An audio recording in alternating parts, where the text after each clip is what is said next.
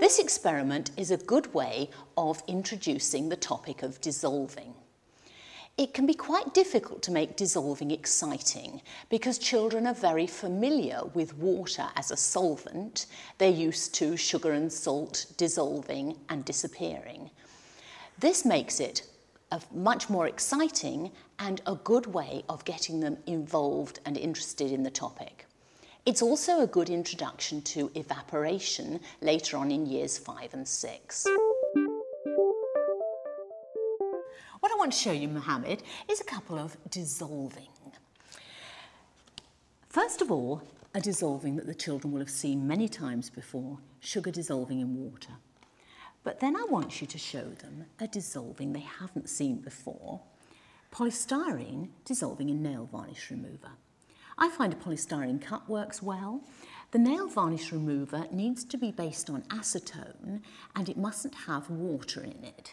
If you have difficulty finding a nail varnish like that, you can buy acetone from the chemist. You get a small bottle for about £1. So first of all, I want you to dissolve some sugar in water, a spoonful of sugar in this glass of water here. I've made the water a bit hot so that it dissolves more quickly, and you'll also find, of course, that if you stir it, it dissolves more quickly as well. It won't take long before the sugar disappears, and that's important to get the distinction between melting and dissolving. Melting requires heat. This would dissolve in cold water.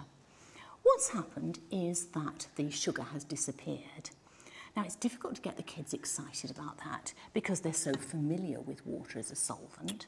They know that although it seems to have disappeared, it's still there. They know it would taste sweet. What I want you to do now is to pour some nail varnish remover into that cup, about 1 centimetre in the cup. And you should find that the polystyrene dissolves in the nail varnish remover. This is something that the children won't have seen and they should find much more exciting. You can hear that fizzing away. Wow. Be a little bit careful with nail varnish remover. It will dissolve the varnish on a wooden table, for example.